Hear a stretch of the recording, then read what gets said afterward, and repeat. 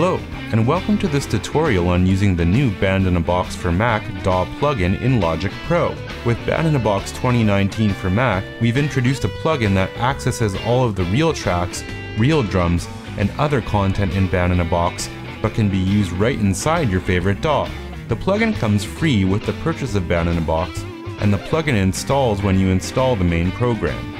Right now we're listening to some great blues tracks playing in Logic Pro that we created with the plugin. Simply by typing in these chords, then we picked this blues style and generated the tracks. I'm going to go back in time a little bit to show you in detail how we got these great sounding tracks. We're going to start with a blank Logic project. When you start a new project, it will ask you what type of track you would like to create. The Band-in-a-Box plugin is an instrument plugin, so I'll create a software instrument track. Logic will load another instrument by default, so let's change it to the Band-in-a-Box plugin. We'll open the mixer by clicking on this fader icon, but you can also press the X key. Now we'll scroll to the input section and change the instrument to the Band-in-a-Box plugin. You can find it under AU Instruments, PG Music Inc., Band-in-a-Box DAW AU plugin. This is the Band-in-a-Box plugin. I'll make it a little bigger so it's easy to read. Here we have a blank chord chart. In order to get our tracks, we need to pick a style and enter some chords. I'll enter a chord progression first. I'll do it in the key of G, and I'll enter a basic major blues chord progression that is 12 bars long. I think that's good. I'll change some of the elements up here. I'll make the N bar 12, and I'll change the choruses to 2, so this entire thing will play 2 times. Now we can select a style either by clicking in the Select a Style area, or by going to the Select menu and picking Select a Style. So here is the list of all of the Band-in-a-Box styles available, and you can see there's over 6,000 to choose from. You can just double-click on any style in the list to hear a sample of what it will sound like.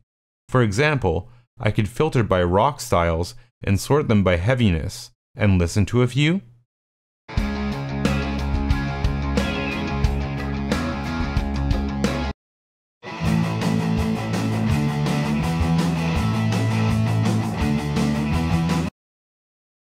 Or I could filter by funk and listen to some of those.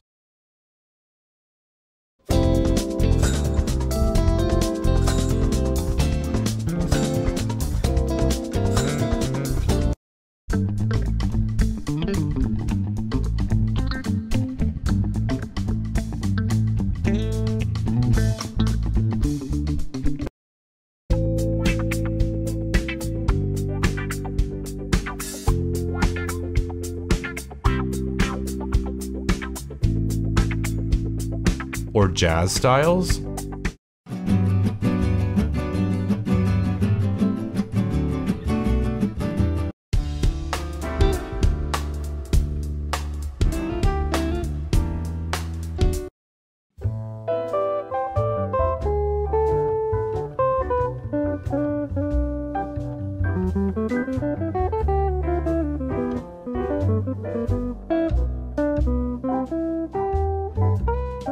Or maybe some modern styles with synthesizers.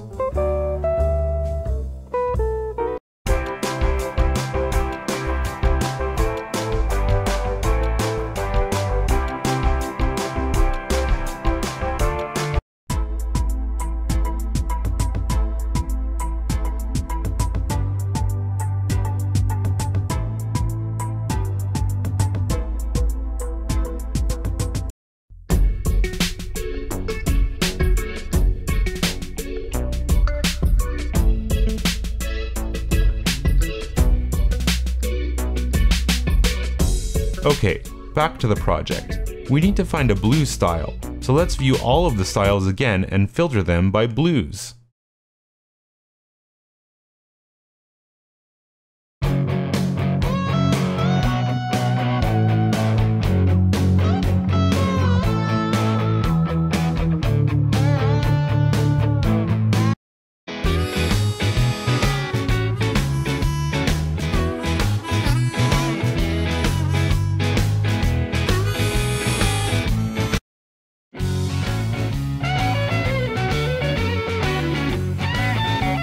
especially like this blues style with a Saul Philcox guitar solo.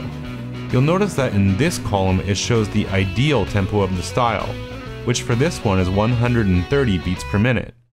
That does not mean you have to use it at that tempo, but if it's somewhat close to that, you'll get the best results. And I'll pick a tempo maybe a tiny bit faster than that sample we heard in the style picker, 135 beats per minute, and I'll set that in the plugin as well. When you first add the plugin, it takes the tempo from the DAW, but since we just changed it in the DAW, I need to change it in the plugin as well. We're ready to generate the parts, and there are some custom generation options in this menu, but right now I just want all the tracks generated normally, so I'll press the top Generate button. Notice that right now there are some green squares and a blue square in this area, and those squares are empty. When the tracks are ready, those squares will be filled in. The generation takes a little while, so we'll skip ahead in the video. So now it's finished, and the squares are filled with waveform icons, meaning they're ready to drag into the DAW.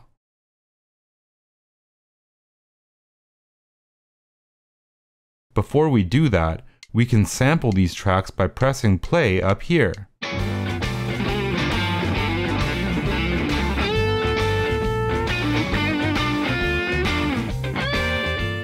And we can now drag them into the DAW, which can be done individually or as a group.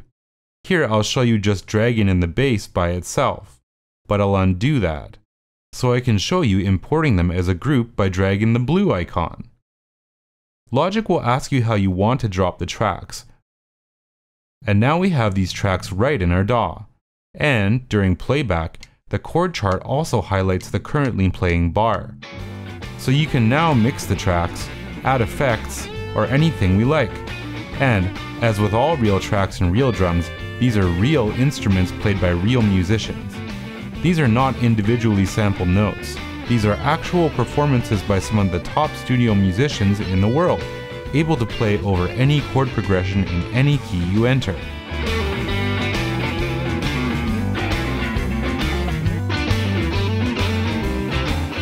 This concludes the tutorial on using the Band-in-a-Box DAW AU plugin with Logic Pro. If you want any more information about the plugin, please go to www.pgmusic.com and navigate to Support Mac Plugin. Have fun!